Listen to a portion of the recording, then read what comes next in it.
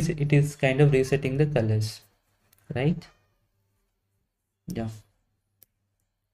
Let it then. So again, there is one more trick. Like if you want to get the output as quick as possible, right? So you can use one more thing as filter.tracker. Sorry, tracer of, just you can keep them. So then it will give you like in more fast output. So this is how it will be. So now it is, even if it comes speed of method, it will be like more faster. So you can use this tracer method to get the output as quick as possible.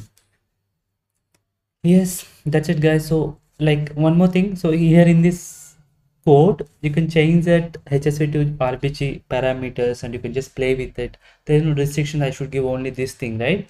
So it's based on that, like, but basically just make sure that HSV to RGB parameters should be like, the value should be from 0 to 1, all the three parameters. Okay, so you have to make